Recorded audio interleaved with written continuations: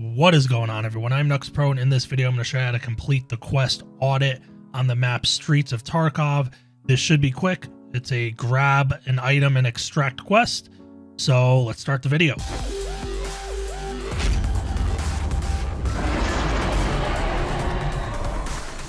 Before we jump in game, let's take a look at where you need to go on the Streets of Tarkov map here. And if you can, please leave a like on the video. It's the only way YouTube recognizes me.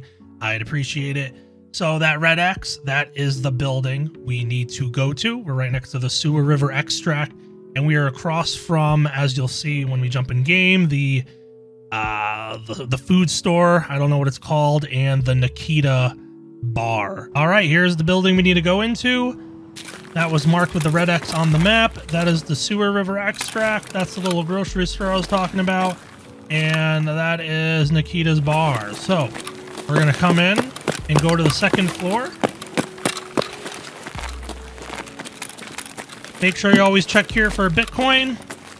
Move up to the second floor. You're going to go right.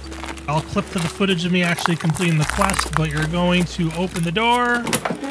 You're going to go to the right. There's a bunch of binders on the floor, and your quest item will be under the binder there, hiding.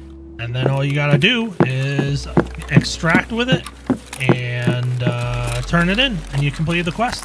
So if this video helped, check out the two videos on the screen. They might help you in your future endeavors as well. And I'll see you in the next video.